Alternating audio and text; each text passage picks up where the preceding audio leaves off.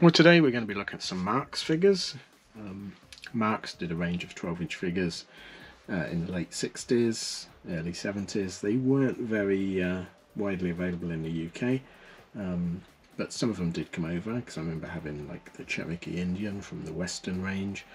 But they did things like Stony Smith, who was a soldier, who was a paratrooper. Solid legs though on him, can't move the legs. But you could pose him, and I love this figure. It's one of my favourite figures because of the stance. Also, it's got a Kenneth Tobey sort of face sculpt, so you can pretend he's from the thing from another world.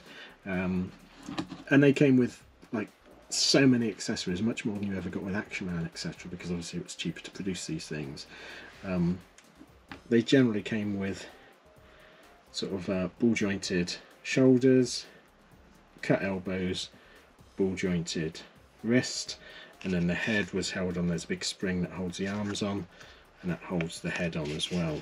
So very, very hard wearing, except when they got wet, because then the spring would rust and they would fall apart. They also did little 8-inch range figures. So this is Johnny Apollo. I've got a video on my playlist for him. Again, really poseable, great figures. But today we're going to be looking at their spy figure, who was Mike Hazzard. Let's just move him over there. Mike Hazzard. So obviously spy programs and spy films like James Bond, Man from U.N.C.L.E. were huge, so they decided to do a sort of generic spy figure rather than license him, and I've got a couple. So this one, you can see, came with moulded on shirt, moulded on trousers, etc. You got loads of accessories. I don't have them all, but I have a few to show. Interesting in this, you see he's got a hole in his neck, so he had a plastic clip-on tie that had a knife behind it, so he was quite a dangerous fella. And he had cut joint knees and sort of cut joint hips, but they were also on a spring, so he could do things like ride a horse if you wanted to. But let's have a look at some of the accessories. So the first one was his trench coat, his raincoat, which is really well tailored. It's button, belt. This one's a bit dirty, it needs washing. I haven't got around to washing it yet. And it's interesting in that it's got lots of stitching over it. You think, what's the stitching? And it was designed that inside, let's just take the belt off.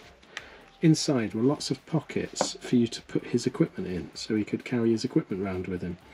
And one bit of equipment which I just love is he came with this sack that could go under his jacket.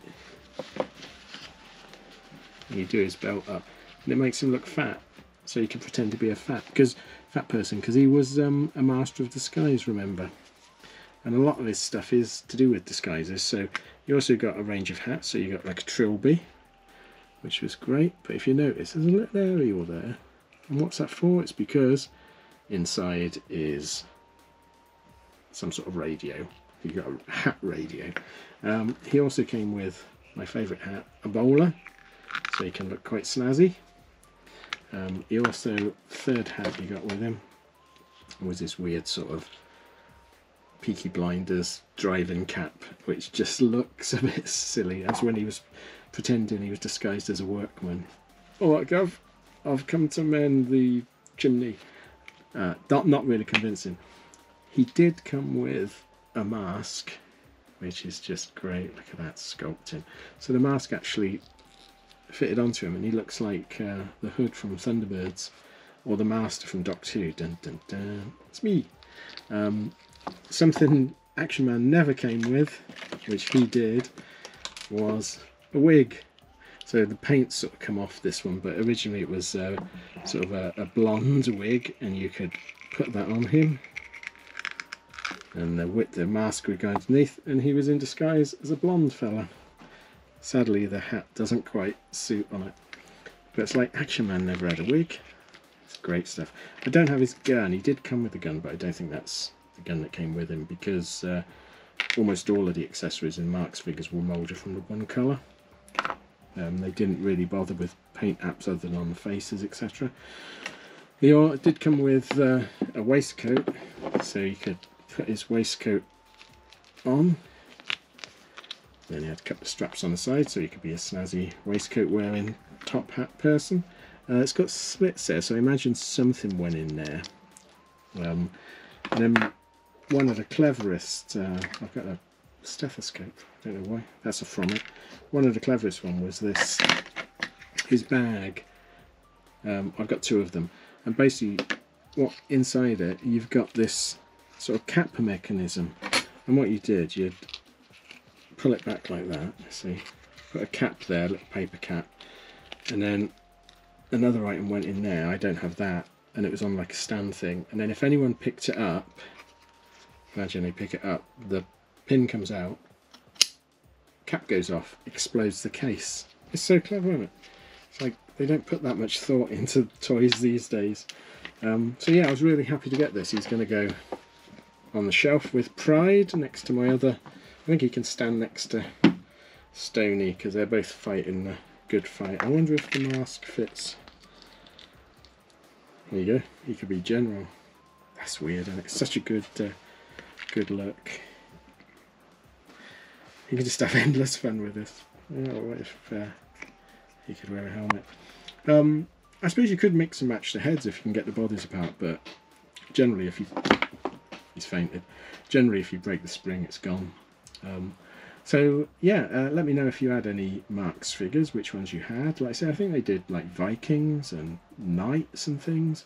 And there was a company in America that was reproducing them in the sort of late 80s, early 90s. So you could get big box sets for about 30 quid. You can still pick those up, but they didn't have the charm of the originals because the plastic was quite sort of cheap and it looked like modern plastic. Where's these ones? Look at the detail. It's just wonderful stuff. It's so nostalgic. But yeah, let us know if you had any Marx figures, what you thought of them. Did you prefer them to Action Man? I know as a kid I didn't. I wanted Action Man. And then you'd see these at jumble sales and just pass them over. What an idiot. I should have picked them all up. But yeah, thanks for watching. Please like and subscribe if you can. We do have a Patreon going at the moment, so if you want to contribute to the channel, you can certainly do it that way, but if not, just watching is a huge help getting the viewing figures up. But thanks for that, and I'll see you again next time. Thanks then. Bye.